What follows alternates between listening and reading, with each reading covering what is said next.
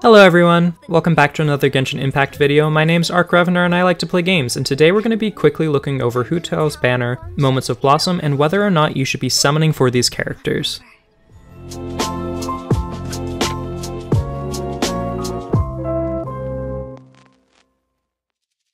Even though everyone is excited to meet the 77th director of the Wangshan funeral parlor, we can't help but wonder if she and the rest of the 4 stars on her banner will actually be worth summoning for.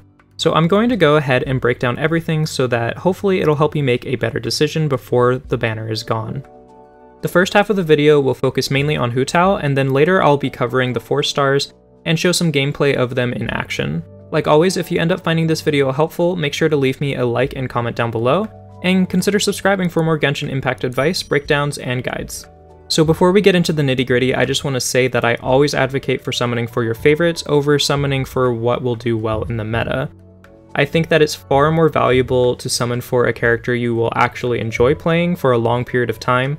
So if you've always liked and have always been waiting for Hu Tao, then I think you should go ahead and summon. Just make sure that you test her out in her trial mode to make sure that you actually enjoy her playstyle. However, I know that most people are curious about how well she will actually perform, so let's break it down.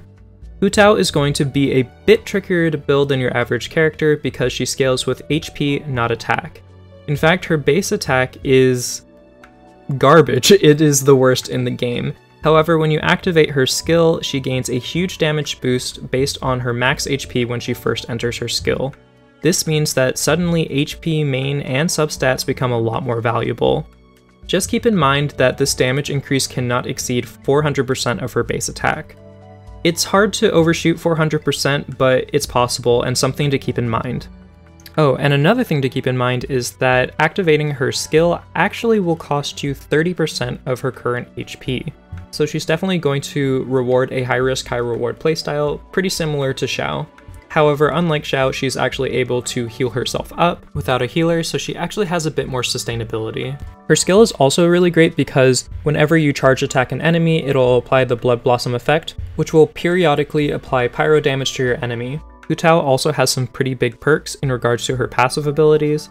Her first passive gives the rest of the party a 12% crit rate boost for 8 seconds after her skill ends. This does not affect Hu Tao, but it's very good for setting up strong elemental reactions because you can make sure that you crit the next time you hit. While Hu Tao's second passive allows her to gain a 33% extra pyro bonus damage if her HP is equal to or less than 50%. So keeping her at below 50% is actually going to be essential for making sure that she can deal as much damage as possible. However, if you ever find yourself in a pinch with Hu Tao, you can always use her burst, because not only will it do major pyro bonus damage, but you will also regain some HP. These effects are actually multiplied to do more damage and regen more health if your HP is already below 50%.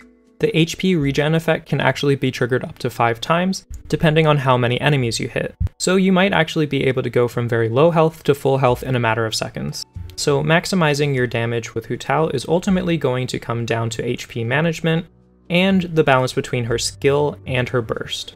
Essentially, this means that Hu Tao is going to be an excellent burst damage dealer, but she's going to struggle dealing damage when you don't have her skill activated. This means that she's actually pretty similar to Xiao or Child, and you're going to need to have a strong team to back her up and to switch to whenever her skills are on cooldown. This may make her actually a bit more suited to being a secondary DPS rather than a main DPS, but I'm pretty sure that you can pull off either to fit your playstyle and needs. Overall, I think that Hu Tao is actually going to be a really solid unit. I'm really excited to play with her and test her out as soon as possible so that I can see what works best for her. However, I do think that she could be a possible skip if you already have Diluc or Klee.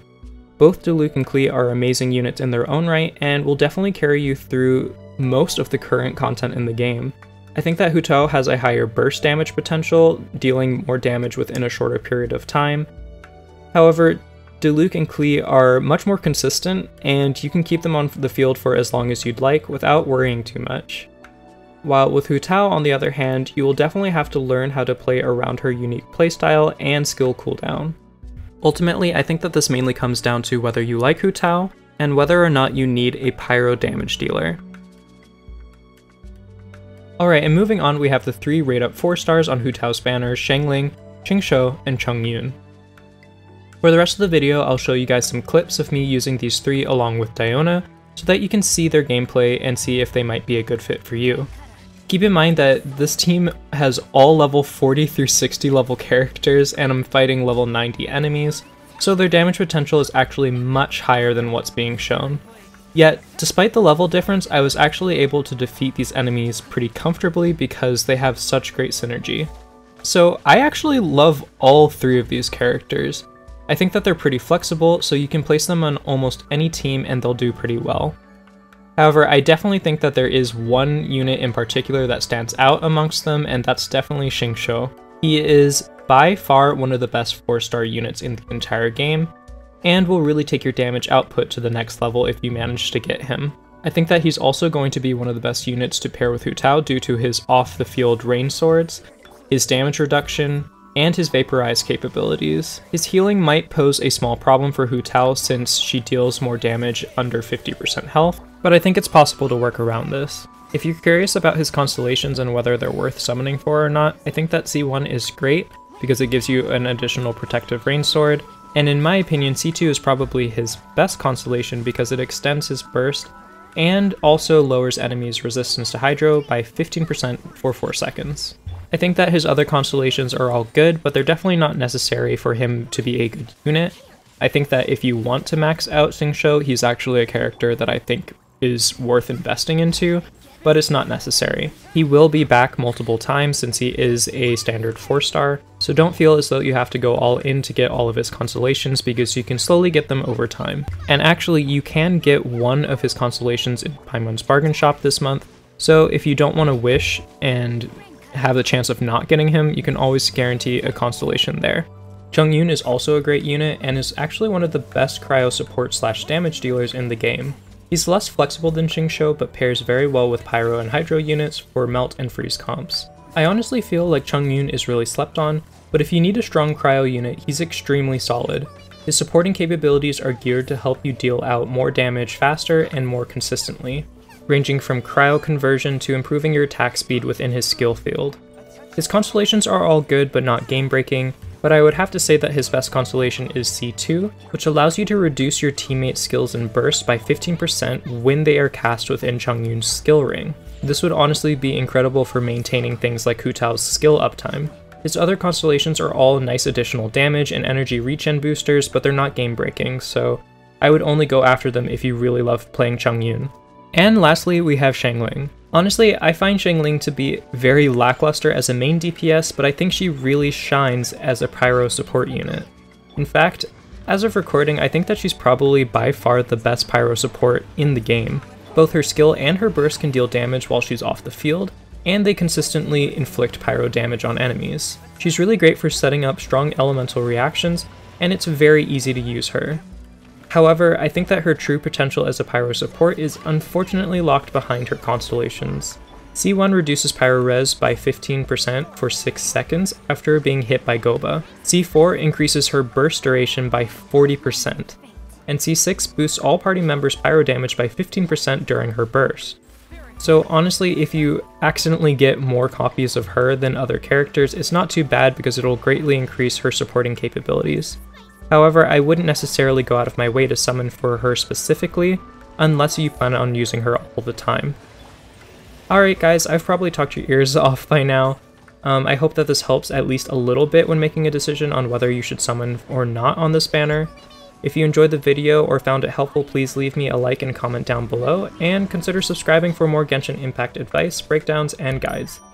I really appreciate all the support that you guys have shown me over the past couple months. I'm really excited and hope that we can keep growing this channel together. I'm also really excited for Hu Tao, and I'm planning on wishing for her on the day that she releases. So if you're available, feel free to check in and see if I'm live streaming and join me. I'm also planning on making multiple videos about Hu Tao, possible weapon choices, so feel free to stick around if you're interested in that. Alright, that's all for now guys. Best wishes. Bye.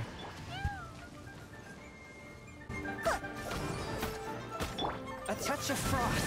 Spirit blade. Attack!